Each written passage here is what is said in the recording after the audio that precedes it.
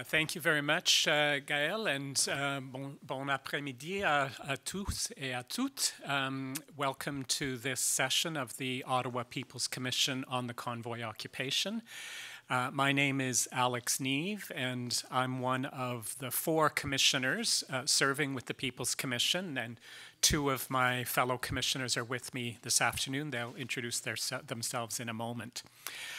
Before we get going, there's 2 things I would very much like to acknowledge before we start the proceedings this afternoon. The first is that throughout these 2 months of hearings, and certainly this afternoon, we've been conducting these sessions in the unceded and unsurrendered territory of the Algonquin Anishinaabe people. And it's a very special honor for us to be able to do that in these lands. And it's particularly a solemn and serious honor that we're able to do that, given the theme, given the topic of the People's Commission, which is, as the name implies, is looking into the impact of an occupation of these lands during the month of February and what that impact was on the community. And in thinking about that notion of occupation, we cannot overlook the fact that, of course, these lands have been occupied for long before that. And that really is an underlying factor and dimension to how we are approaching the People's Commission and our understanding of what's at stake and the significance of what happened in February. The other thing that I wanted to very much acknowledge is that we are gathering today on December the 10th. And many of you will likely know that December the 10th is International Human Rights Day. And this is the 74th anniversary of the United Nations adoption of the Universal Declaration of Human Rights, which is in many respects the cornerstone of the international human rights system. There's much that has been built upon the Universal Declaration in the years and decades since. Human Rights Day is often a day that feels both celebratory and solemn. Celebratory in that it is an opportunity for us to both acknowledge the gains and achievements that have happened over these 74 years, but even more importantly, to celebrate the power of people coming together, mobilizing and taking action and speaking out in defense of their rights, in the defense of the rights of other people. It's a solemn day as well, though, of course, because I don't need to, I'm sure, remind any of us that as we do gather in 2022, the world is far from being in a state where universally human rights are protected. Quite the contrary, we live in a world full of far too much human rights abuse. It's particularly important to take note of this being Human Rights Day because human rights is the dimension that is at the heart of everything we're hearing and thinking about as we've been going through the Ottawa People's Commission. Because all elements of what happened in Ottawa in February are at their very core all about human rights. That certainly, very obviously includes the right to protest, the right to freedom of association, the right to freedom of peaceful assembly, which was a right robustly exercised by the convoy participants, and a right which I'm sure all of us in the room cherish and champion. And I'm sure many of us have participated in a number of protests over the years. There's a very important wider human rights dimension to what happened in February as well, and along with my colleagues, we've been hearing all about that over the many sessions we've been having of the People's Commission. And that is the rights of people living in the neighborhoods, living and working in the neighborhoods that were directly impacted. And that's really the entire range of rights. Perhaps most fundamentally importantly, the right to equality and non-discrimination, but rights related to housing, to health care, earning a livelihood, having access to adequate food, to security of the person and safety. So many rights that were every day imperiled, and we've been hearing firsthand poignantly from many people sharing their experience of those rights abuses. So that is the approach that we are bringing to the People's Commission, making sure that above all else, we're keeping human rights in mind and adopting a human rights approach and framework to how we assess what the community impact was. The People's Commission is, as the name suggests, a community-level initiative and is very much reflective of the fact that within the impacted communities in Ottawa, in the aftermath of the convoy occupation, it was very clear that this was not over for people, that there were answers people still needed, there was trauma that people were still carrying, and that there was a strong desire and need for justice and accountability that had not been met. And while there are several official processes underway, and we've all, I'm sure, seen the extensive media coverage recently of the Rouleau inquiry, for instance, it became clear that those official processes had very little space to hear from the community, to hear directly about what the impact and experience of living through the convoy was. And I think for many people that wasn't okay, and that it seemed inadequate and short-sighted not to have a venue that was going to ensure that there was a significant space for members of the community to share their experience. And rather than simply be disgruntled about that, there was energy and determination within the community to do something about it, and thus the creation of the Ottawa People's Commission, and here we are. So it is a venue very much meant to meet those goals, a place for healing in the face of the trauma, a place for justice in the face of that need for accountability. And that's what we have very much been hearing from people over the course now of many sessions, both in-person hearings like this afternoon, a number of online sessions where we've been hearing from people, and then also community meetings where rather than hearing individually from a series of witnesses, we've had discussions amongst a group of people. And all of that has given us a rich array of information. We are going to hear from 3 people this afternoon, and I think as many of you may know, this is the last of our sessions, and it is, I think, very fitting that our last session is in person, and that is happening on Human Rights Day. I think both of those give some added meaning and powerfulness to what we will hear this afternoon. Before we get underway, I'm going to turn to my 2 colleagues, and I think Debbie Awuso-Achea is going to begin, and then Monia Mazig after her. So over to you, Debbie. Excellent. Thank you so much, and hi, everyone. As Alex mentioned, my name is Debbie Awuso-Achea. I'm happy to meet you all. Can you hear me? Okay. Hi, I'm Debbie. I use she, her pronouns. Really proud to be joined here with my fellow co-commissioners. We're missing one. Her name is Leilana Farha. She's not here today. But this has been a really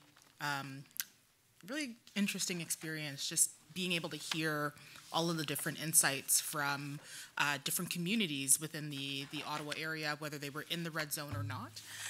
And being a Vanier resident myself, I am super proud of the fact that we are holding this here. I did want to, alongside my colleague here, kind of share a little bit about some of the insights we've gotten from Vanier residents about their experience during the occupation in February. We heard already from like a significant number of folks in Vanier and Overbrook, both in public and private hearings.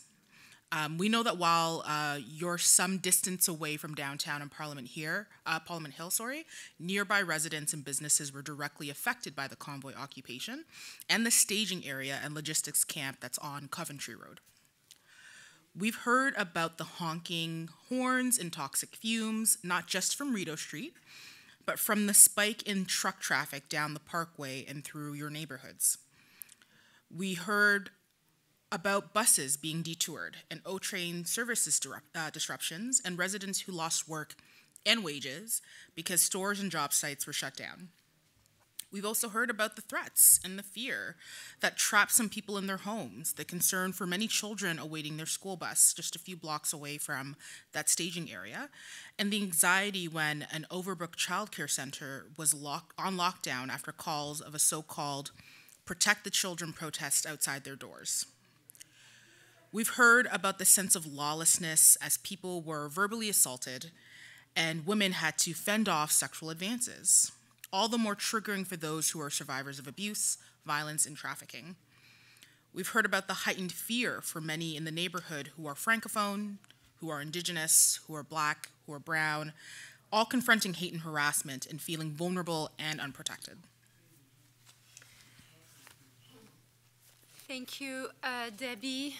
Bonjour, mon nom c'est Monia Mazik et je suis autrice et je suis aussi militante pour les droits de la personne et je partage ce panel avec mes collègues Alex et Debbie. C'est très important que nous continuons et que nous finissons nos audiences publiques en français. Ce n'est pas seulement un geste symbolique, mais c'est aussi un geste pertinent parce que Vanier représente une extension du centre-ville, mais aussi une place où beaucoup de Canadiens vivent, parlent français. Et donc, c'est un effort de la part de mes collègues et de moi-même pour vous écouter, pour venir ici dans votre quartier et vous écouter. Alors, je vais continuer sur ce que ma collègue Debbie a déjà résumé, ce que nous avons déjà entendu et qui nous a été communiqué pendant les autres audiences concernant le quartier de Vanier et concernant aussi Overbrook. On nous a parlé de l'attaque contre un résident de Vanier, travailleur essentiel au centre-ville, qui a reçu un coup de poing au visage parce qu'il portait un masque et qui, alors qu'il était soigné dans une ambulance, a été tourmenté par les partisans du convoi qui ont tenté de l'intimider pour qu'il ne porte pas plainte. On nous a parlé de la mère d'un conseiller municipal qui a trouvé une foule hostile de partisans du convoi manifestant devant chez elle. On nous a parlé de la frustration et de la colère lorsque les médias portaient toute leur attention sur les châteaux gonflables sur la rue Wellington, tout en prétendant que le chaos ne touchait pas le centre-ville et l'aire du marché. Nous savons que ce sentiment d'oubli et d'abandon n'a fait que s'accentuer lorsque les camions déplacés du centre-ville ont fini par encombrer les rues de vos quartiers ici et de votre place de résidence. On nous a parlé de la Bikers Church qui fournissait de la nourriture, du soutien et un lieu de rassemblement aux partisans du convoi, ce qui a suscité un malaise chez ses voisins. On nous a parlé de la pression exercée sur beaucoup de familles déjà très stressées car elles étaient divisées entre ceux qui soutenaient les objectifs et les actions du convoi et ceux qui s'y opposaient.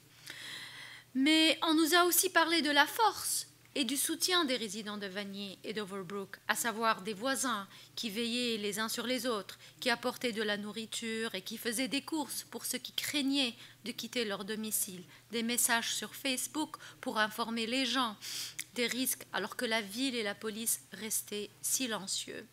Nous sommes donc très heureux de tenir la dernière de nos audiences publiques au centre Pauline Charon, au cœur de Vanier, afin de signaler clairement que nous avons entendu ce que nous avons entendu et que nous vous voyons et que nous nous engageons à partager vos histoires et à prendre des mesures pour que vos préoccupations soient prises en compte et que vos droits soient respectés si de futures perturbations du type convoi devrait se reproduire.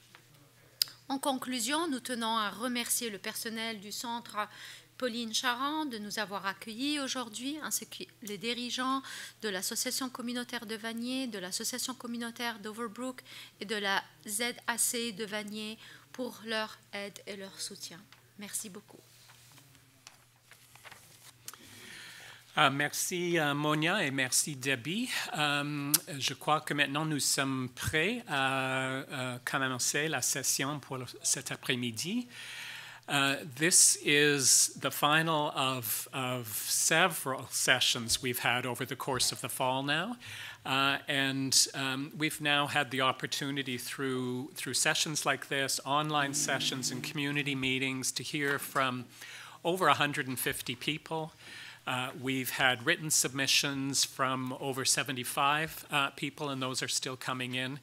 And it's a great honor for us to have this rich trove of information describing people's experiences. So we are leaving it to the people themselves to identify themselves as they wish. Some people, for very understandable reasons, do not necessarily want their name or their full name to be shared publicly, and we respect that.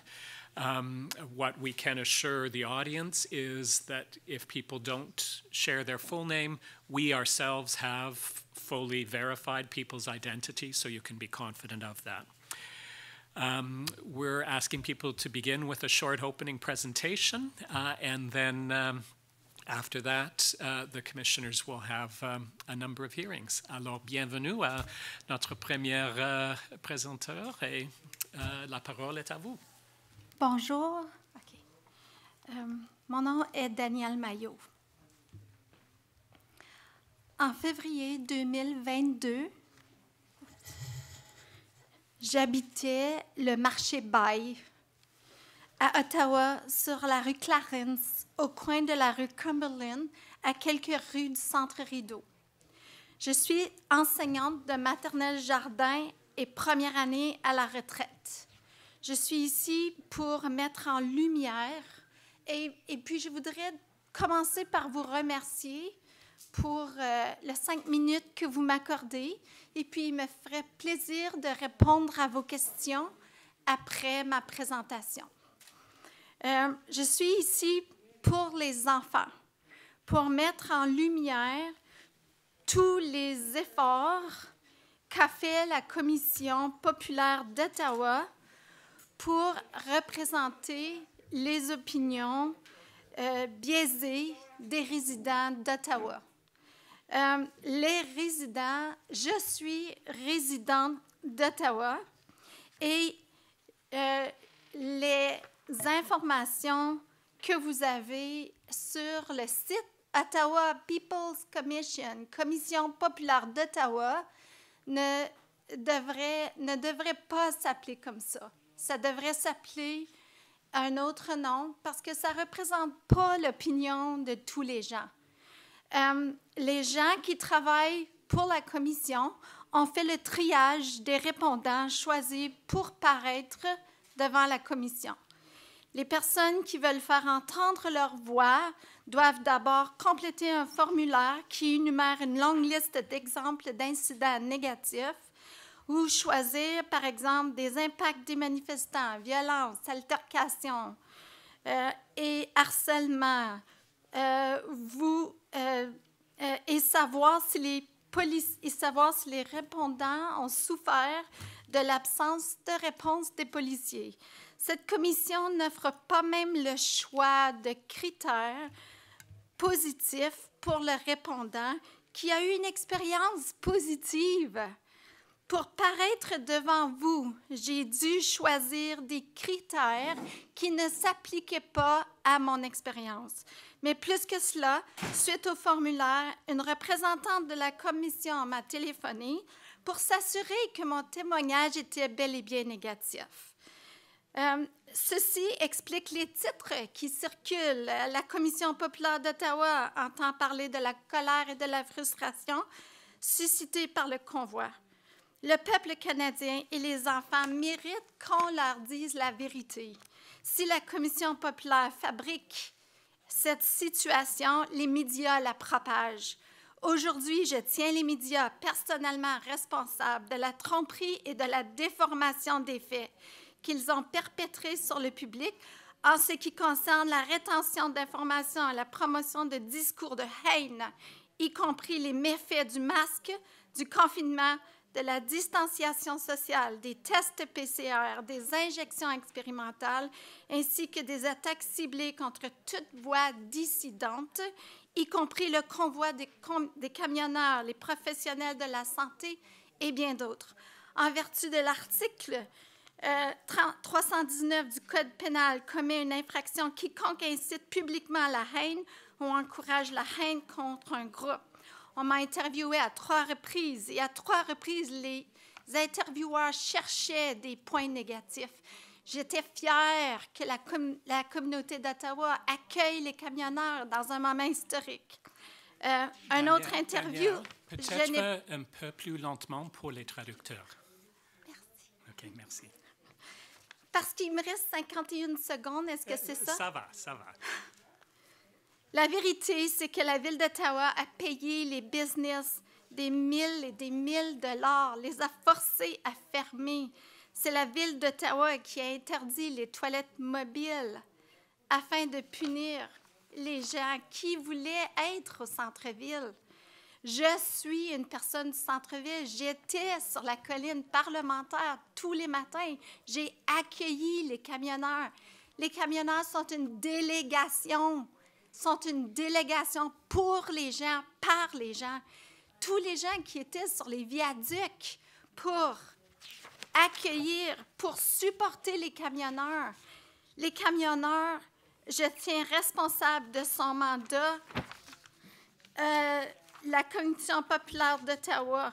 Et je voudrais remplacer les membres qui sont ici pour avoir une vraie commission qui puisse inclure aussi tous les gens qui ne peuvent pas recevoir une transplantation d'organes pour cause d'une inoculation qu'ils n'ont pas pris, qu'ils ont perdu leurs emplois. Ma famille est divisée.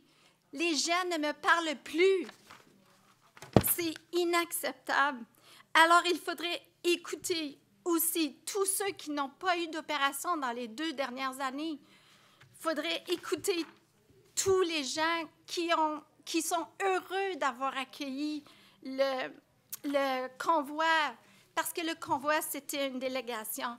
Et les protestations sont légales. Daniel, j'aimerais juste merci pour votre témoignage, mais j'aimerais vous rappeler que les audiences de la Commission publique populaire d'Ottawa, c'est de parler de l'impact. Oui, je peux parler de ça. C'est en dehors de notre mandat de voir de l'impact. Je peux parler de l'impact. Mais vous ne l'avez pas fait. Je vais en parler tout de suite. C'était la première fois en 2 ans. Peut-être répondre aux questions de mes collègues, mais malheureusement, pendant les 5 minutes, vous n'avez pas parlé de l'impact sur votre propre personne ou sur votre entourage. L'impact était qu'en 2 ans, c'était la première fois que j'avais un peu d'espoir dans la communauté d'Ottawa. C'était la première fois que je faisais une maîtrise en éducation sur la pensée algébrique à 5 ans. J'étais interdite d'entrer dans les écoles pour faire mes expérimentations. J'ai dû abandonner ma maîtrise. Et puis, en plus de ça, je ne pouvais plus me concentrer parce que je savais que tout ce qui se passait, c'était complètement illégal, non constitutionnel, non fondé sur la Constitution. Je sais très bien que le gouvernement n'avait aucun droit légal de sortir les protestations. J'avais peur des policiers. Est-ce que vous avez écrit, est-ce que vous avez partagé votre frustration, votre désaccord avec le gouvernement? J'ai pris des photos de tous les policiers qui ont occupé la ville après le départ des camionneurs. À chaque endroit où il y avait 6, 7, 10, 20 policiers qui bloquaient les rues. J'ai été la première à qui on a demandé mon adresse avant d'avoir accès à Riverside. Pourquoi est-ce qu'on a fermé toutes les voies d'accès jusqu'à Parkway? Parce que moi, j'avais besoin d'aller sur Nicolas, et puis là, il y avait quelqu'un qui me demandait mon adresse. J'ai dit non, j'ai pas besoin de donner mon adresse. Ça, c'était quand? Ça, c'était pendant que les policiers ont bloqué les rues. Donc, ça, c'était après l'occupation? Non. La délégation des camionneurs était encore en ville. La délégation... Est-ce que vous avez une date? Ah, j'ai 2 ou 3 dates. Toutes les fins de semaine que vous avez fermé, que les policiers ont fermé toutes les artères pour se rendre en ville. Je ne pouvais même pas entrer. Il a fallu que je monte mon adresse parce qu'ils n'auraient même pas accepté que je retourne sur Clarence. C'est inacceptable. Est-ce que vous avez une date? Quand est-ce que vous... Parce que vous avez dit quand les camionneurs sont partis. Non, c'était pas quand les camionneurs... J'ai d'accord. pris des photos quand les camionneurs sont partis parce que les policiers ont pris le centre-ville, ont pris le centre-ville. Mais j'ai pris toutes des photos de tous les policiers qui ont bloqué ma rue. Et moi, je suis victime de violences domestiques. Je suis victime de violences domestiques. J'ai toujours appuyé les policiers. Puis, ce n'était pas nos policiers d'Ottawa, je ne crois pas en tout cas, qui ont fait ça à notre population.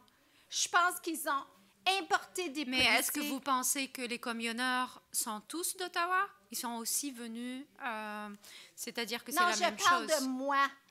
Moi, j'ai été victime de violences domestiques et j'ai toujours appuyé les policiers. Pendant les camionneurs? Non, 25 ans passés. D'accord.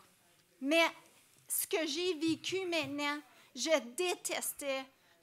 J'ai vu des policiers du Québec qui ont poussé les gens. Moi, j'étais là. Moi, je me suis fait pousser.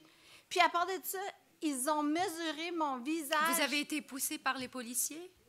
Non, je ne peux pas dire ça, mais j'étais là quand ils ont avancé sur les gens. Puis je pouvais lire « Policiers du Québec ». Puis... Non, ça, c'était juste en dernier, quand ils ont importé des policiers. Do you have any questions, Alex or Debbie? Merci pour ça. Peut-être nous avons j'ai peut-être 2-3 questions. D'abord, je veux vous assurer que nous sommes ouverts à tous les points de vue concernant le convoi et que certainement nous avons entendu des autres gens qui soutiennent le convoi. C'est pas vrai. Pourquoi est-ce que votre formulaire ne dit pas ça? Est-ce que je peux finir? Merci. Le fait que dans les formulaires, il y a beaucoup de questions sur l'impact négatif, c'est parce que nous avons une approche des droits humains. Mais alors... Alors, je ne suis pas fini. Pour bien entendre et comprendre l'impact des droits humains, nous devons comprendre l'expérience négative des gens. C'est pas vrai que nous screen out les gens qui sont qui soutiennent le convoi. Nous avons entendu plusieurs de témoins qui sont vraiment des gens qui soutiennent le convoi.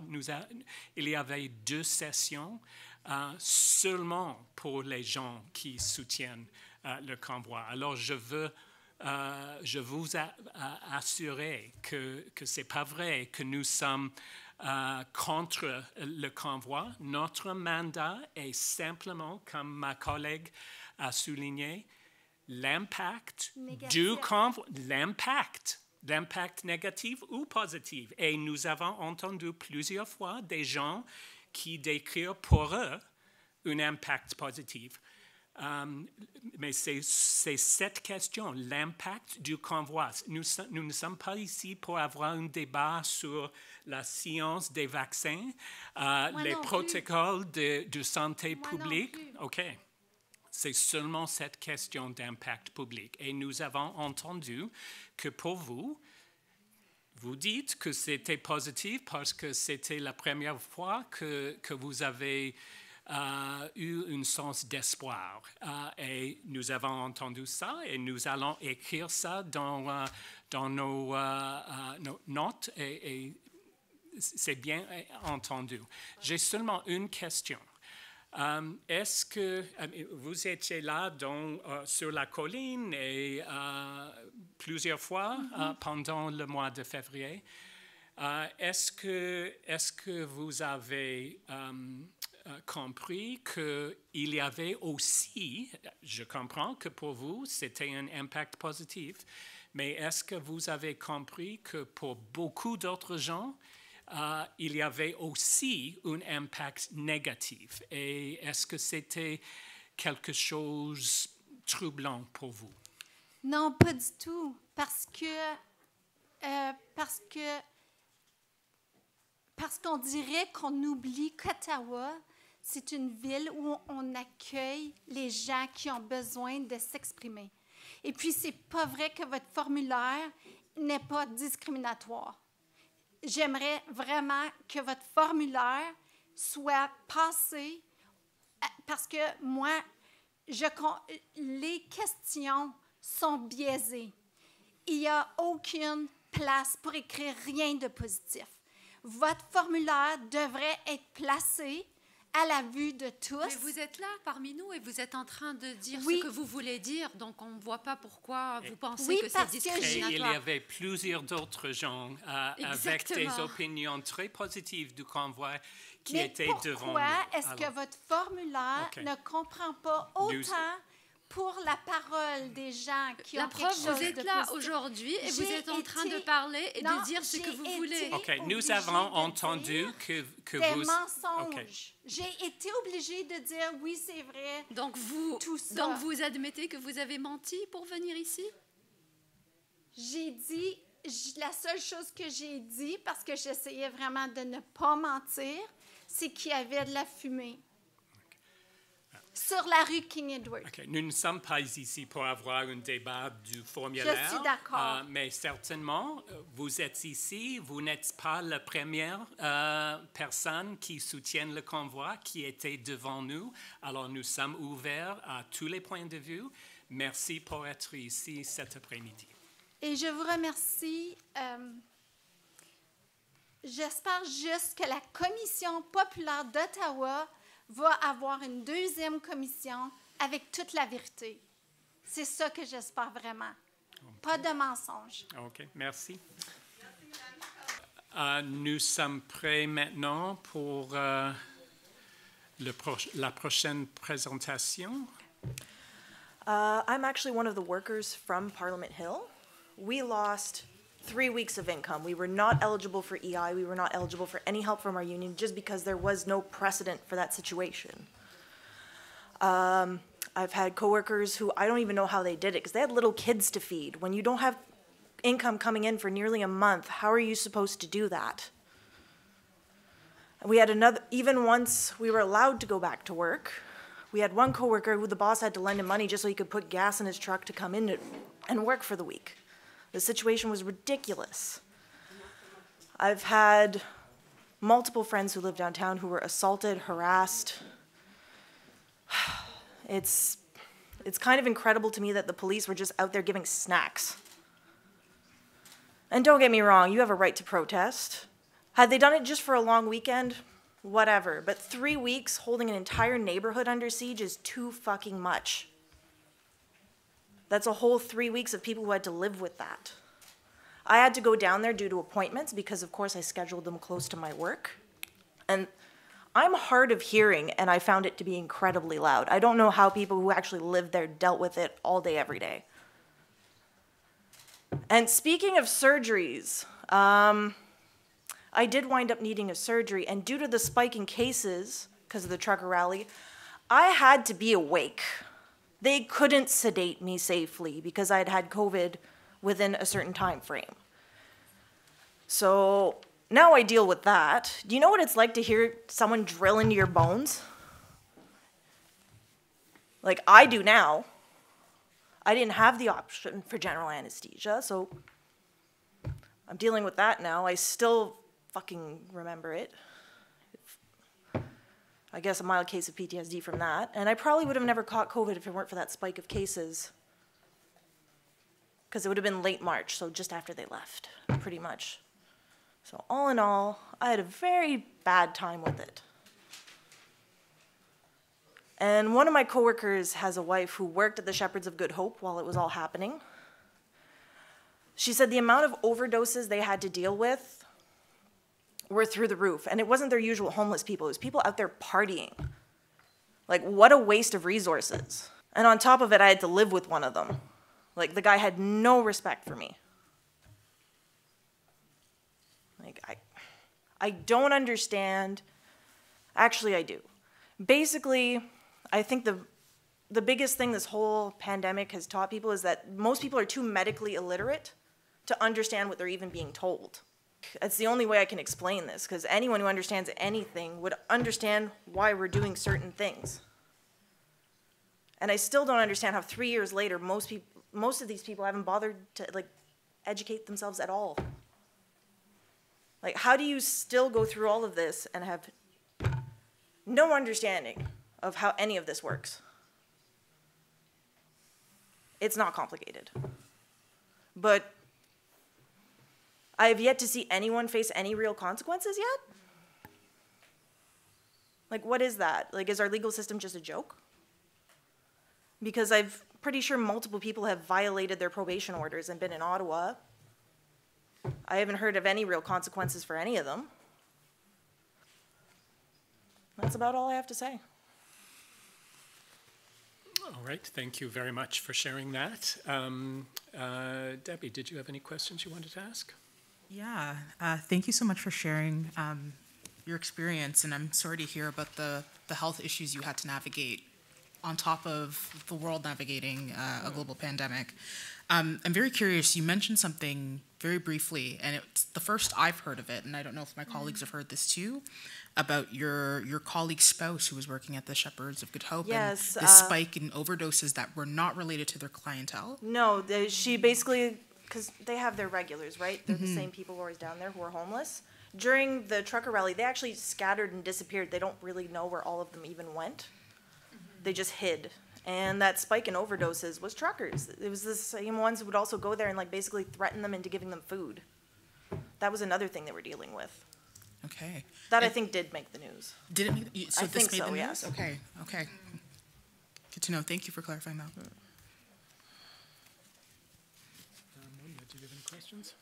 Actually, I was very interested in the same topic as well because we never heard about this, so it is really important. This is something we would love to explore maybe among each other later on. So thank you for bringing this to our attention about the number of overdose exploding and apparently, like you have said, from the truckers. We heard about the irregular disappearing somehow. We heard about that, yes, but we didn't They ran. hear. Yes, we don't know what happened to the homeless. It's still something, but it was brought to our attention through several testimonies. If I would like, I don't know how comfortable you are. I would like to bring you back again to the surgery, you said. Yes. Would you like to, so did you have surgery during No, the... it was, basically right after the trucker rally, a lot of us got COVID for obvious reasons. And then not long after that, I injured myself and we were discussing my options. They were not comfortable putting me under general anesthesia because they weren't sure I'd keep breathing because I'd been infected so recently. Okay. So I had to be awake with local anesthesia and Okay, so it's this like an is alien something abduction, the basically. doctors decided to do, right? Yes. Because of for your Yes. safety. Okay. it was basically like something out of a horror movie when you get abducted like by an alien. That's how I would describe it. And I Yes. had to go through that for basically other people's entertainment for 3 weeks. Okay. I think that's all I have, Alex. Thank you. I had a couple of questions. I want to go back to what you referenced at the beginning, which was you indicated that you had been working. Yes, I was working on Parliament Hill as Parliament part of Hill. the Center Block project. Okay, so that was construction-related work? Yes. Okay. And then that stopped, and Oh, you had no absolutely. salary. Can you just maybe give us a little bit more It was background considered, as to what happened? It was considered too dangerous for most of us to go in. I know a small skeleton crew had to go in just due to basic safety of the building in case something flooded or caught fire, because normal systems are down while we're doing our stuff. But no, they wouldn't let the full crew go in because it was deemed unsafe. And also, I think they were partially worried we may or may not instigate something ourselves as well as a countermeasure. We were actually told by our employer if we were caught either with the convoy or even just in a counter protest, if they saw us on camera, we were fired. They didn't care what side. They're like, we had to remain completely neutral and stay home. Otherwise, our employment was at risk. Was your employer the federal government, or were you working for a company? I'm not sure that was how working high for up that them? order went, but at the same time, do you really want your workers out there embarrassing you like that? Especially on such a prominent site with a lot of media around it. It's not a good look, and I understand why they said that. So how long were you off of work? 3 weeks, and we were not eligible for EI. There was nothing set up for our circumstance. We completely fell through the cracks. No one had anything for us. And even now, 10 months later, you've not been reimbursed for those? Oh, that absolutely time? not. And after the 3 weeks, did you go back to work, or was that Yes, the end we of it? were guaranteed that we would have our jobs back if we did, for example, go work temporarily for someone else, or if we did somehow manage to get EI, which a few of my coworkers managed, but I'm not sure how. I guess they just got lucky and slipped through, and no one noticed that they were off of work due to that. Okay. And so did you, in the early days, were you still working when the convoy had begun to assemble, or was it pretty well immediate that you stopped working? I remember Friday they sent us home a little bit early because there was starting to be too many people showing up. Right. Most people were not prepared. They thought it was going to last a few days at most. So you weren't working at the time the convoy was in full swing? Oh, God, no. They wouldn't let us in. Right. Even if we did show up, they wouldn't let us in. Okay. Did you ever go down yourself? Only due to appointments that I had downtown, that I had made pre-convoy. And, for example, my dentist is downtown near my work for convenience purposes, so And, that was fun. And did you have any difficulty reaching the appointments? Yes, a lot of streets were closed off. They were a little hesitant to let people into the building unless you really had an appointment, obviously, for reasons, because even my dentist and his staff had been harassed as well, actually. We chatted a bit about it while I was in for my appointment. Right. Yeah. They had an interesting time getting to work themselves, so. All right, well, thank you. Those are my questions. Yeah, that's good. All right, well, thank you for sharing that with us this afternoon. All right, we are ready to resume. As the audience has signaled, I think everyone's aware of who's joined us as our final witness, not only for the afternoon, but for these sessions. And it's very helpful for us to have this opportunity to hear from Catherine McKenney, who I can assure you, your name has come up frequently during the course of our sessions because many people have referenced the vital role you were playing for people in the community. I think it's safe to say a lot of people have described what you were doing in many respects as the only lifeline they had throughout those difficult 3.5 weeks.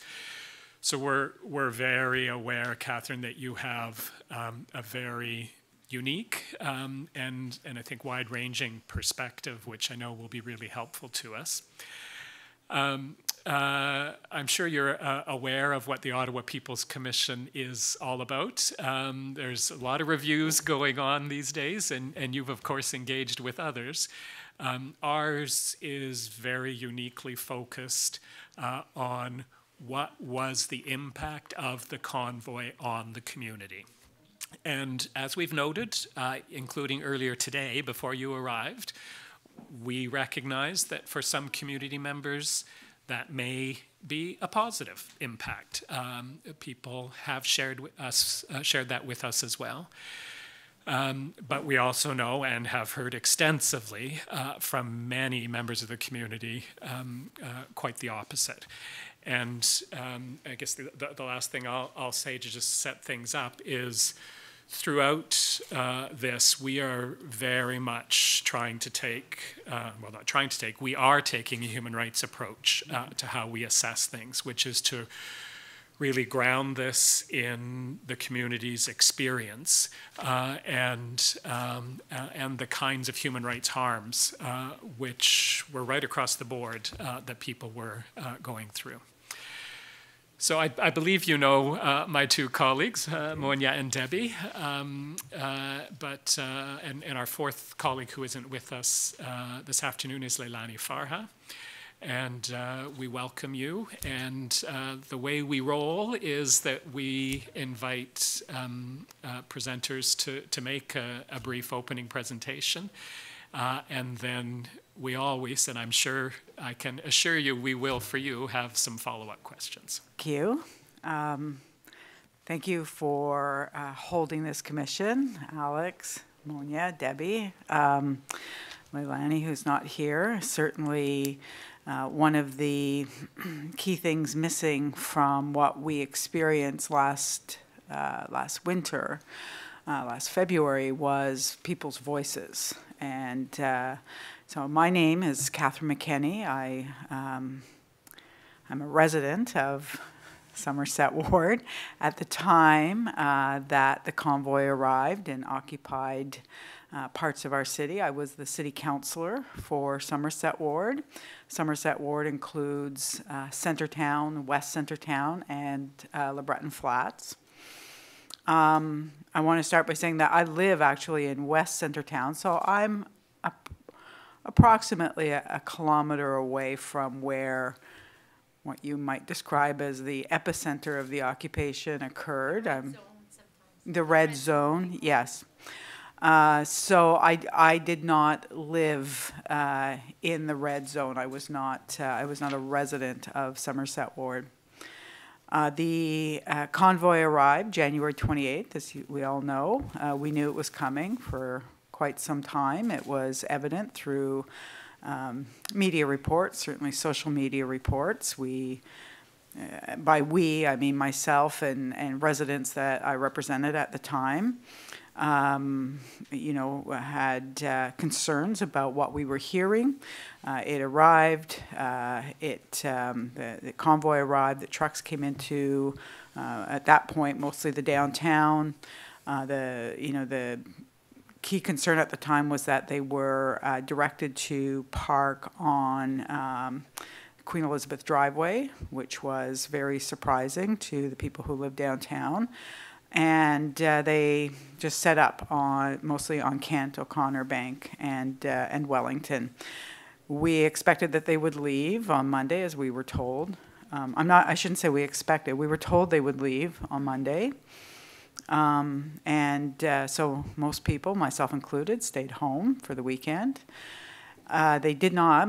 Many left, but the people who stayed behind were more entrenched.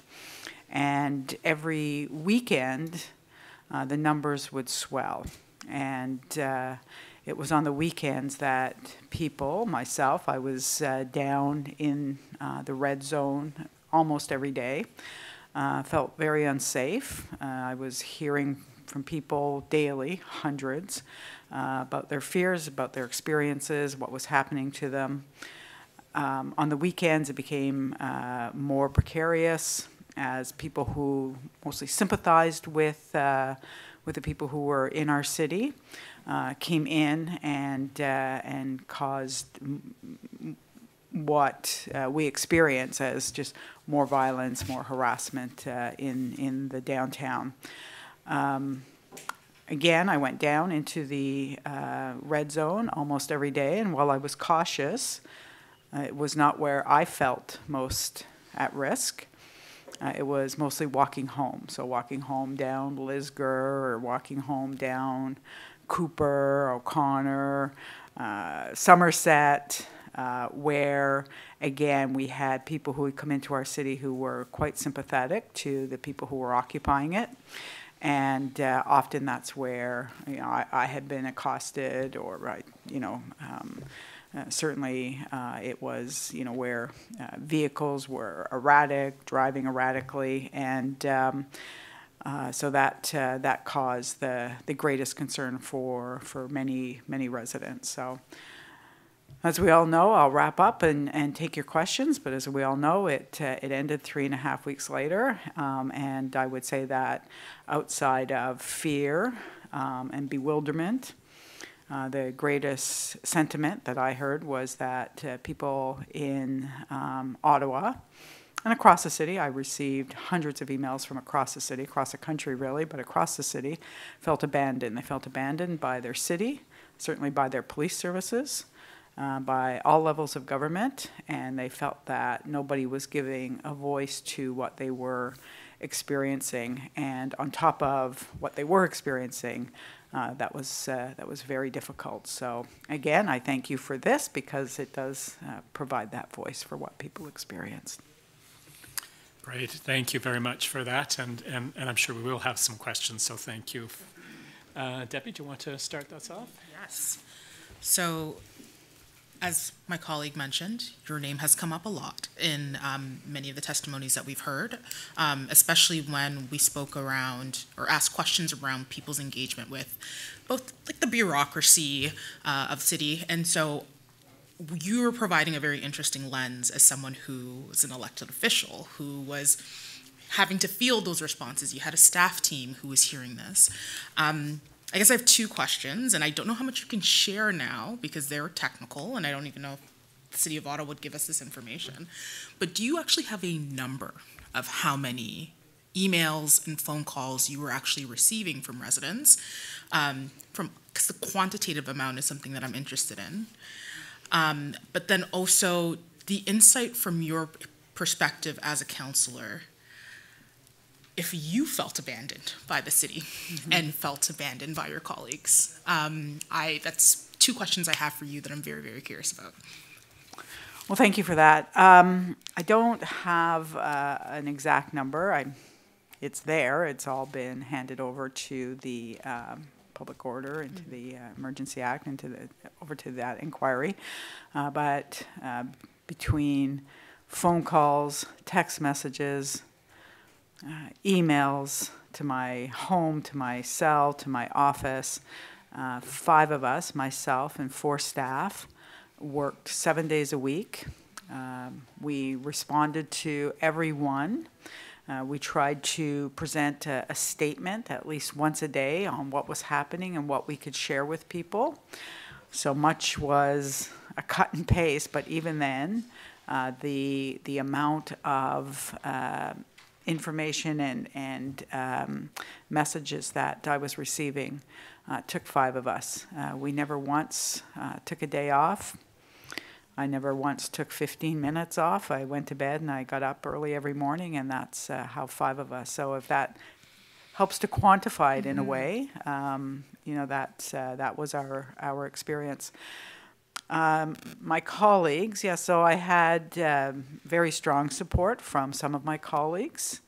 Certainly my colleagues who share the downtown, Sean Menard, Jeff Leeper, Ralston King, certainly were always available. They would join me on safety walks that we tried to organize in Centertown in the red zone, or just outside of the red zone, rather. We did not do safety walks in it, but just outside. I had other colleagues, Catherine Kitts, who I felt was genuine when she reached out to me and offered to do whatever she could, help me respond to emails or answer phone calls. It was difficult to coordinate anything like that, but I knew that it was genuine. She wasn't looking for any attention, public attention. I never once received a phone call from the mayor of the city. I never once received a phone call from the chief of police. And I did receive a phone call from the mayor's chief of staff the weekend prior to it ending, the weekend that we had the Battle of Billings Bridge, and told me that they were working on something and asked me if I would support having the large vehicles moved off of residential streets. I said yes. What they asked was that I would allow council, which was planned for that Monday, to be pushed to Tuesday. I said sure, and they asked me if I would not call for Chief Slowly's resignation, and I was never going to call for Chief Slowly's resignation. I didn't know where that came from, but those were the two caveats that they provided. And they told me I would see any statement. They wouldn't give me any detail 20 minutes before any of my colleagues, or it went out. The next day we were all down on Billings. It was very cold. I got the text from the Chief of Staff, Serge Arpin, saying, I just sent you the email that's going out, with the detail. I said, I'm looking now, and my phone actually died. I had a reporter with me, so that can be verified. 2 hours later, when I got back to the car and plugged it in, is when I learned that the deal had been made with Tamara Leach. One of my colleagues called me, Catherine McKenney, and texted me actually, and said she was very surprised that I would agree to that. Anyway, called her back and said I had never agreed to it, but that in fact my phone had died, and I had no idea until about 20 minutes before that. So that is the only time that the mayor or his office reached out to me, and it was really to try and drag me into what I felt was a bit of a trap. Okay, so from what I'm hearing, because we do remember that happening where the mayor had negotiations with the convoy occupiers, you were never brought in as the councillor who oversees the red zone at all, as part of being consulted on what to offer and what to receive in return? Okay, thank you. Actually, that morning, and I did have a reporter with me all that day, that morning, Matthew Fleury and I actually reached out and asked for a briefing, and we were denied that. So we had no idea what the deal was with Ms. Leach. Thank you.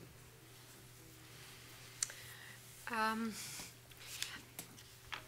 have a question. As a city councillor or former city councillor, you must be aware of usually like any emergency kind of plan of whenever the city is facing either natural catastrophe or something.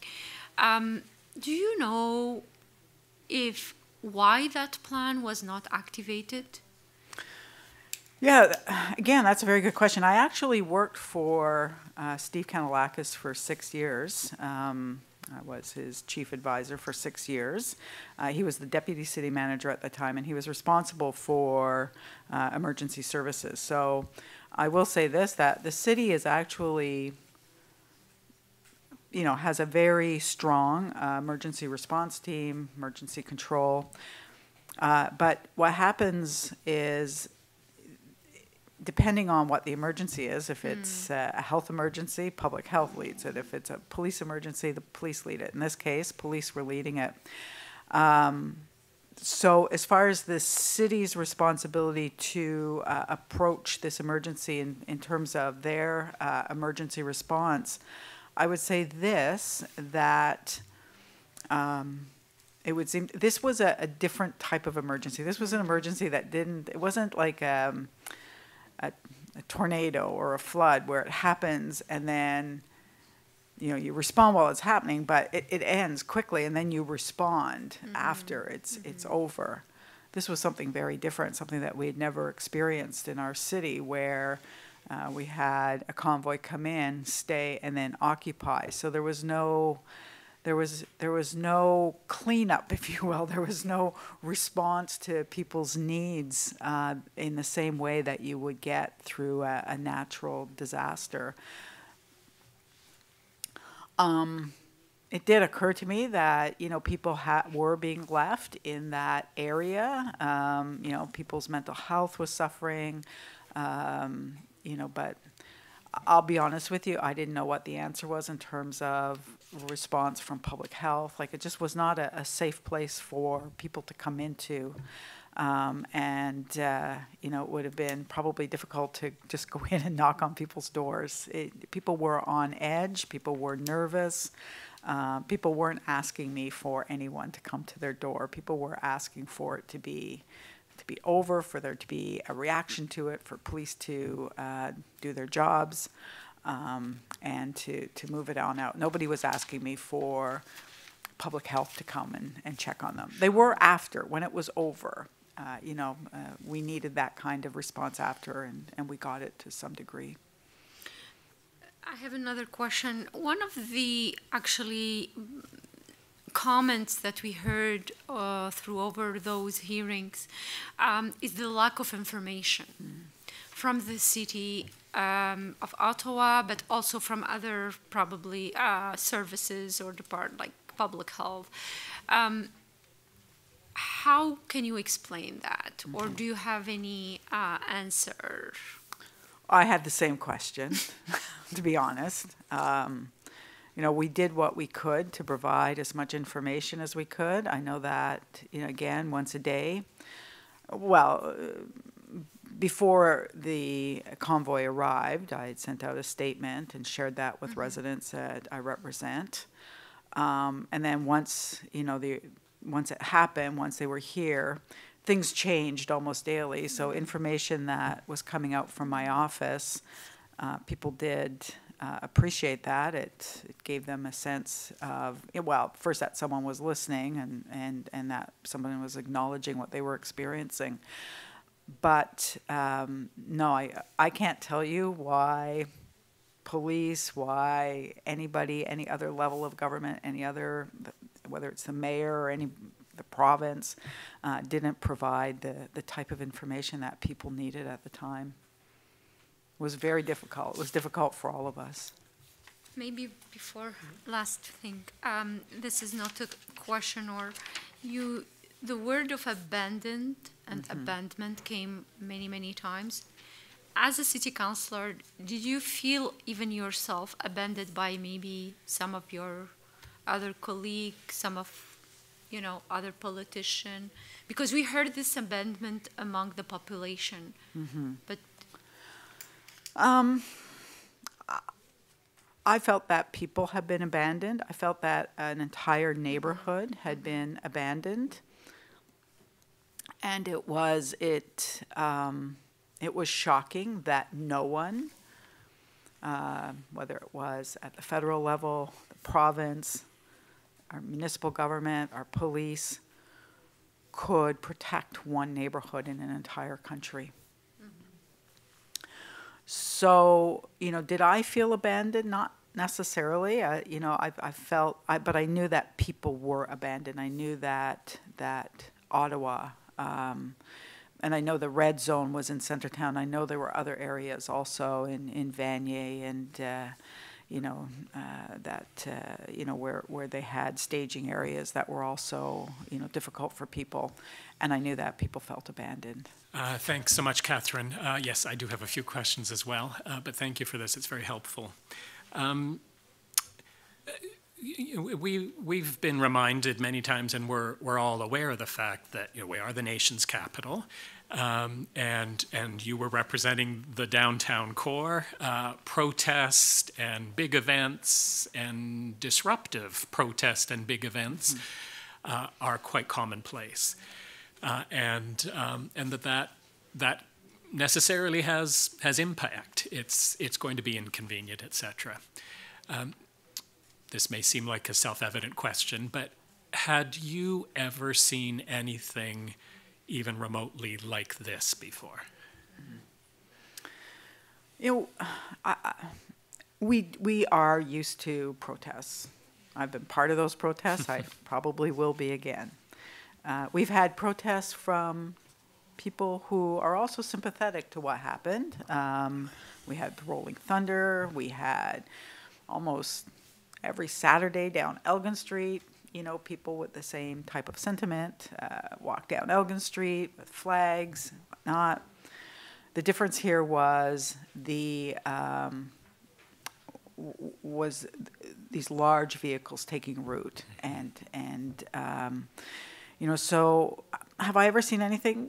We've seen some, slow rolls through the downtown, whether it's tractors and whatnot, but we've never, ever seen anything where the streets were actually occupied, where it seemed almost impossible to move very large trucks.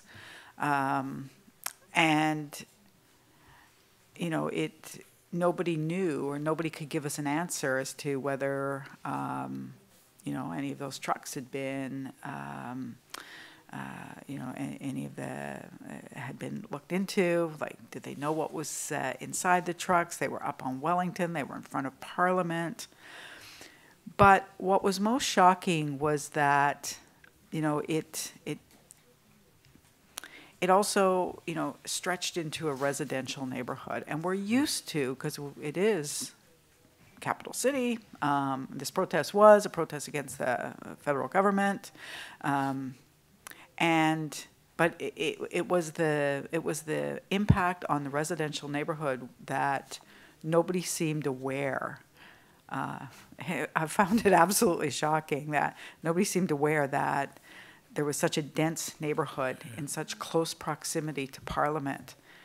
And quite frankly, Wellington was never my concern. I was a city councillor, and my concern was always the residents that I represent. Other people had concern for Parliament and Wellington, but my concern was always for residents. And in that sense, they were completely abandoned. Nobody was in that residential area, and nobody was acknowledging what was happening in the residential area. So from that perspective, I'd never seen anything even remotely like what we saw last February. That reference to this sense that a lot of people didn't realize how densely populated and how residential downtown Ottawa is. That resonates with me as well. I'm wondering, as someone who represented that area for a number of years, 2 terms, right? Yes. How would you describe that neighborhood? What's its makeup? What is the diversity and the people of Centretown? Mm-hmm. It is dense. It is mostly high-rise residential. There is some, low-rise, ground-oriented housing. There's some townhomes. There's some older, more heritage, 3-story red brick buildings that line, Metcalfe and Kent Street. So it's a combination. It is also socioeconomically quite diverse. It's racially diverse. There are families as well as seniors, as well as many people who are single living in that part of the downtown. So it really is. There is, there's a school. There was a school that had to be shut down. There's a high school not very far from there that felt also abandoned. I ran into a teacher not long ago who was still shocked that they were left alone with all of these children, and no sense that they were even being acknowledged that they had children in these schools. So. It's a neighborhood like any other, and I think that sometimes, if you don't live there, if you're not from Ottawa, maybe you think of Ottawa as a capital city and its Parliament, but 23,000 people live in and around Centretown, so there are a lot of people there. Mm-hmm. And I wanted to pick up on the word abandoned as well. You used it several times, and both of my colleagues have asked you about it as well. And as they've noted, it is. I don't think there's a session we've had when it hasn't been front and center in people's testimony, and it's often some of the most emotional part of the testimony. It's a word that we can kind of use easily, but I think in this context it feels it feels particularly significant. And I guess I'd be really interested as a political figure, as a politician who was representing that community at the time, why should that sense of abandonment be of concern to us? Yes, that is key to what happened to people. We had very large, what started as a protest in the form of a convoy, large vehicles, then took root, became an occupation. And in an entire country, again, we had a neighborhood that could not be protected. One neighborhood that no level of government, no police force seemed ready to, certainly willing to, or able to defend, able to come in and help. So it's our reality was shaken. We realized that this could happen again. It could happen anywhere. And if we don't have the correct response to, if we don't have the correct response, if we don't pay attention to what's happening and what's coming, we all knew what was coming. And if we don't, if we don't turn around and look at the effect that it's having on people, and if we don't try to understand why it happened. And I wouldn't mind just speaking very briefly to that, if you wouldn't mind. While I don't sympathize with the sentiment or the reasons why the convoy came into Ottawa, I will say this, I've said it before, the trucker from Saskatchewan or Cold Lake, Alberta, who left on Monday, wasn't coming in with swastikas and wasn't coming in to harass women on the street or people on transit or people in the grocery store. I don't agree why they came, and I don't agree with their method, but they left. People who were left behind, well, again, I do not agree with the sentiment and what they represented. I will say this, that, I went down many days and I tried to ask them to leave. So I spent time talking to people, and almost everyone was poor. And you could see that they felt that they had been left behind. And I'm not even sure that they were there for all there for the same reason. Some people would say to me, "Look, Catherine, I go down there and it's not violent. You're telling people it's violent, but it isn't." And I would acknowledge that, because if you were sympathetic and you went down and you were looking for something, some connection, it probably wasn't. But there was a leadership, and there was a group of people that were leading this, that were violent, that were trying to overthrow a democratically elected government, that I believe were using people, and that were exceptionally and extremely racist, white supremacist, homophobic. The amount of transphobia that's been left behind and racism in this city can be felt every single day. So, we were abandoned. We were abandoned by the people who we expect to respond. But I think we were abandoned. I think the abandonment started before the trucks arrived.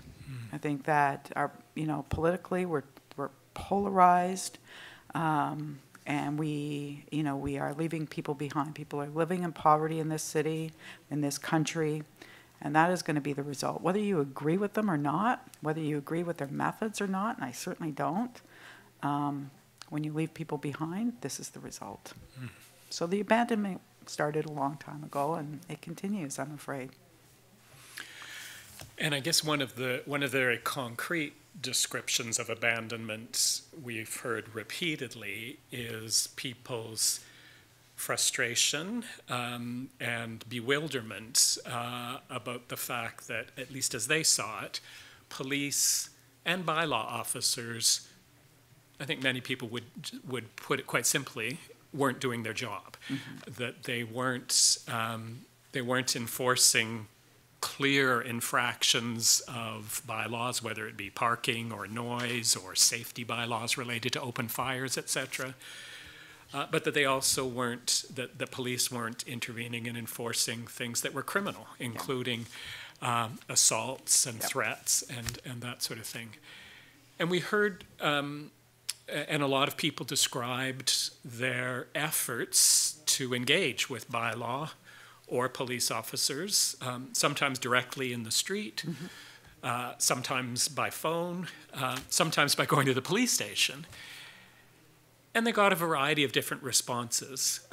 But I think one that came up very often was a variation of, we're waiting for our orders. Wondering what your experience was around, I mean, obviously as a politician, you can't instruct the police. We know that's verboten. Well, not directly, but you have expectations and you can convey that. Yeah, I'm just wondering what your experience was around that whole phenomena, how much of a concern it was for you, and because I think that's really one of the things that fed directly into the sense of abandonment that people had. Oh, absolutely. I mean, first off, police did not do their jobs when they allowed large vehicles to enter the city. There's no such thing as a vehicle having, you know, a constitutional right to protest. So, you know, just there. You know, once it was here and, you know, people were settled, I'll give you, two examples. One, you know, I got personally threatened a lot. But one or two were very specific. People had my address. They were threatening to come to my home. And I had to, you know, we had to move our daughter out of our home for some time. And, you know, it wouldn't have even occurred to me to call police at that time because I never thought that they would even respond to that. Second thing, you know, and I worked very closely with 2 or 3, you know, community police officers who had kind of been assigned to, you know, to work with me if there were specific things like, you know, visiting residents in a certain area. You know, one of them might accompany me into that area. I remember once calling one of them, and this is not, you know, this is just to give you an idea of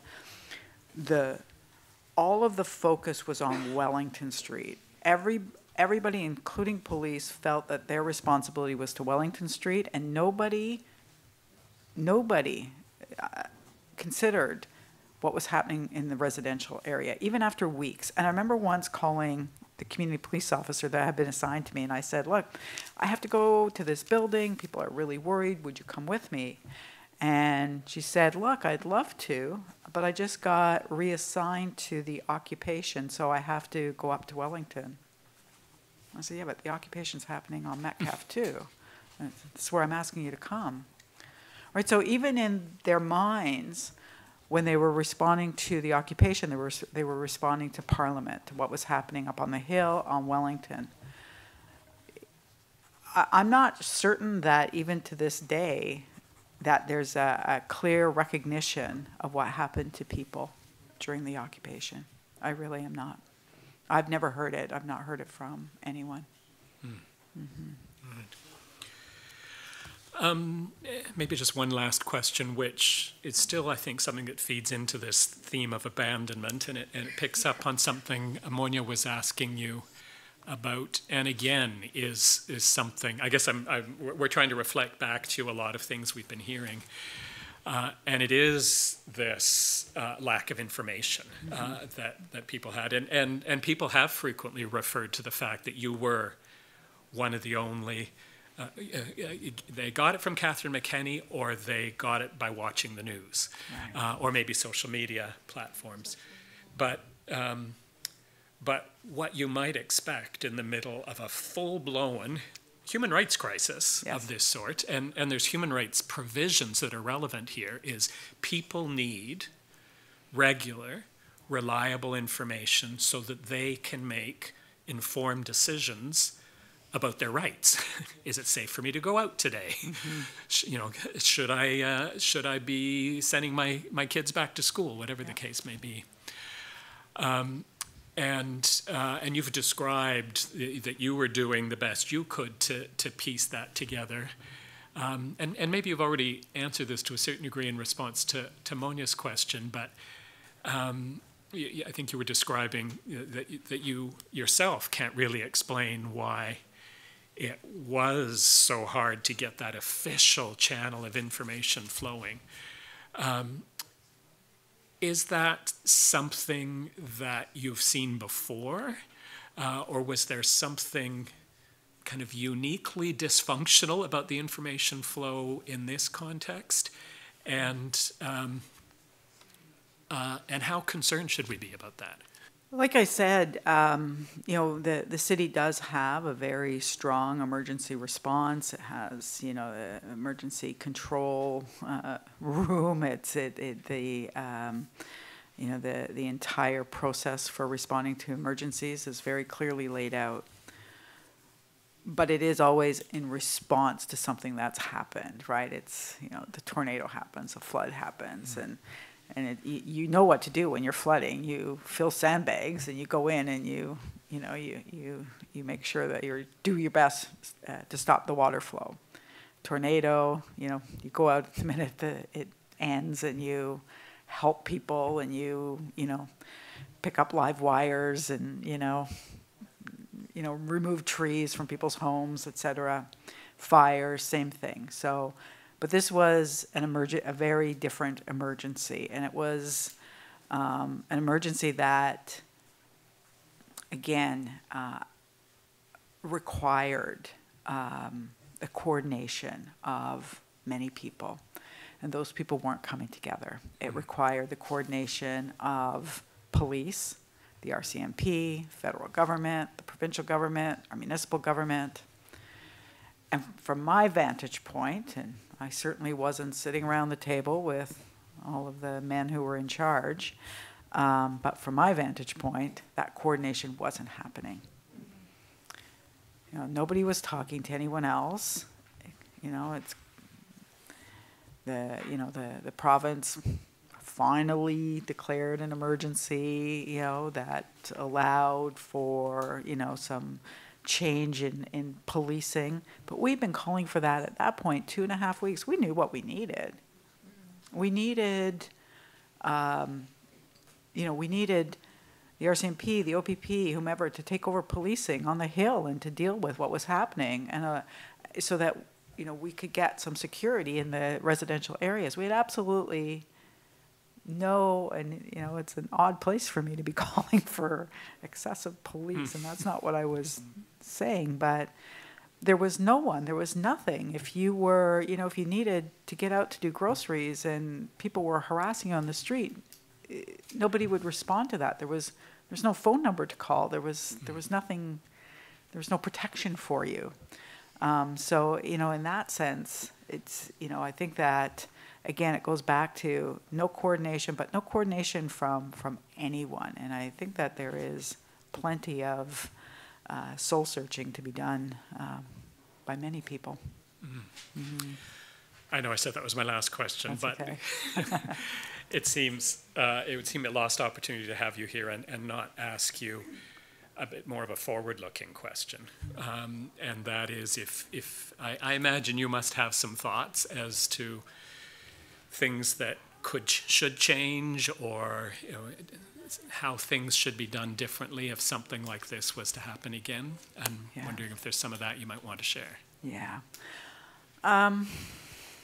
Well, forward thinking in terms of a similar type of event in our city. I believe this. I believe that, first off, Wellington Street has got to must be turned over to the federal government. Wellington Street should not be a city street. It should be closed to vehicular traffic. and it should be the responsibility of parliamentary police. It should be part of the parliamentary precinct, so that you have a clear division of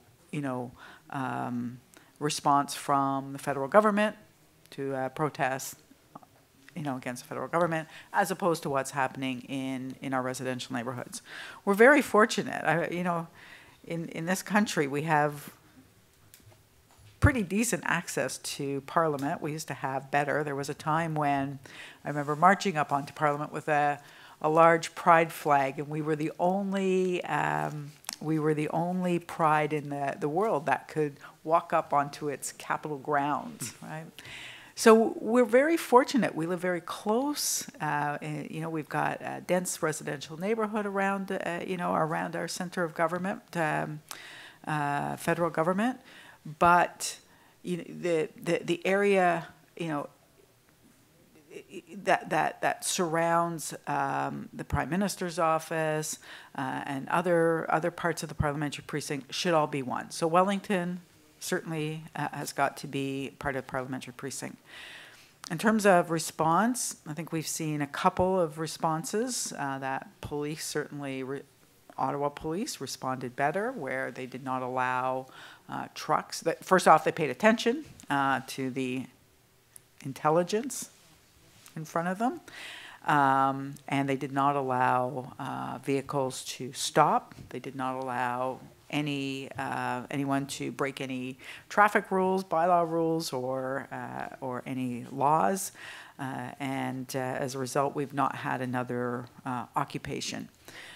But certainly, with respect to our municipal government and provincial and federal government, it is key that there's instant coordination. And that, again, people remember, as you said, that people have a human right to safety, a human right. This was a time, and I'll end it by saying this. I remember this struck me almost more than anything. This was a time when, even outdoors, we wore our masks. We were asked to wear masks to keep ourselves safe. But if you were wearing a mask, often that was a sign and you could be harassed. I know people on LRT have been harassed for wearing a mask in that neighborhood, in that red zone. So even though we would look for each other and identify each other with masks as being safe, often we would also take off our masks not to be at risk. So I often remember the look in people's eyes above their mask. It's something I'll never forget, and that fear when we would make eye contact. But there were times I took off my mask too outside because it made you a target. So we were a neighborhood, and that was a neighborhood, again, I didn't live there, that was a neighborhood that had been set up in a way that they just couldn't win, and they had their right to safety to walk outside or to be in their homes taken away from them, and nobody was responding. Yeah. Thank you so much, Catherine. Actually, I should check if Debbie or Monia had any last questions. No. I had many questions, but I will not ask. We could keep you here for the rest of the afternoon. Yes. But, thank you. No, thank you very much for giving us your time so generously this afternoon, and for the role that you were clearly playing during that very difficult time, which we've heard an incredible amount of appreciation for. Thank you, everyone. Thank you. So we are wrapping up today. Thanks very much. And we're actually wrapping up our hearings. So I'm going to turn it to over to my colleague Debbie, who's going to wrap things up for us today. Yes. Hi, everyone. Thank you so much for joining us again this afternoon. We greatly appreciate hearing from everyone who spoke today, and I mean everyone. And I would like to just take the time to give a special shout out to the volunteers and the staff who have been playing an incredible role behind the scenes in making not only this session happen, but so many of the other sessions we've had in person and virtually. I also want to thank our translators in the back for doing an incredible job in making sure that this has been an accessible process for folks from a linguistic standpoint. And I will also give a special thank you to the Centre Pauline Charon for hosting us today, as well as the leadership of the Vanier Community Association, Overbrook Community Association, Vanier BIA for their assistance and support. Again, recognizing that we're having this here in Vanier, and it has been a neighborhood that has often been abandoned, even in this conversation around the occupation. So, folks, this is the last one, but this is only the first phase of what is going to be a multi-phase process. Many of you know we are working on a report that we're hoping to launch in early 2023. And so more to come. However, there could be more opportunities for engagement. Please reach out to us on opc-cpo.ca. There could be some more focus groups that might be on the horizon, other opportunities to submit written reports of what you've gone through. So please keep following us online. We're on social media as well. And we can't wait to let you know what the next steps are going to be once we get that information. So thank you so much.